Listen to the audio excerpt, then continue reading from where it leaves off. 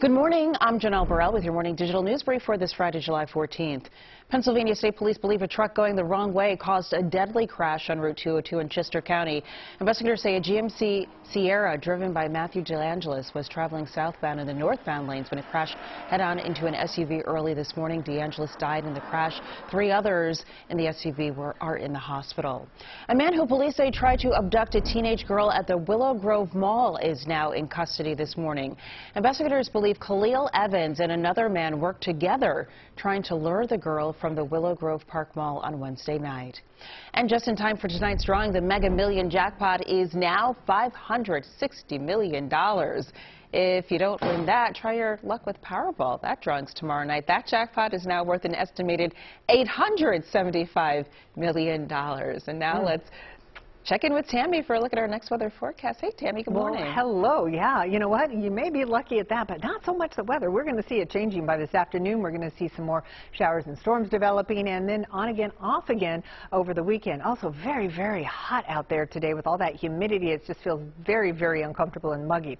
We have a line, a boundary. It's a cold front that is off to the west, and a couple of little pieces of energy, those areas of low pressure rotating along that boundary. What's going to happen is as that approaches, it'll trigger more showers and storms this afternoon, and then tomorrow in the afternoon, and then finally on Sunday. I think Sunday will be quite wet at times.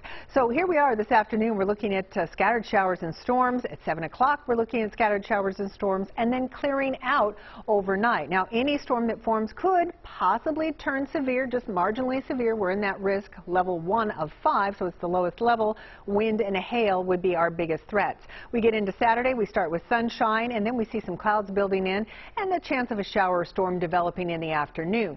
Not expecting a severe threat for our Saturday, but Sunday, a different story. Very heavy rain accompanies any of these storms that form. Here we are in the morning with some storms, and they could be strong and gusty. We go into the afternoon. They're a bit more widespread in the afternoon, and then there is a line that comes through. This comes through with the front. That comes through late in the day and in the evening, and those storms could be particularly strong with some very heavy rain before we finally clear out from Monday. So how much rain by the time we get into Sunday night? Could be anywhere from 2 to 3 inches of rain out there. Today we're looking at 87 for the high. Scattered showers and storms. A few of those storms could be on the gusty side. Tomorrow 91 with afternoon shower or storm possible, and then we will see scattered showers and storms that could be strong with heavy rain on our Sunday. Janelle? All right. Thank you, Tammy. And remember, you can always get Tammy's most up-to-date forecast and the latest stories here on CBSPhiladelphia.com. That's the latest for your morning digital brief. I'm Janelle Burrell. Have a great day.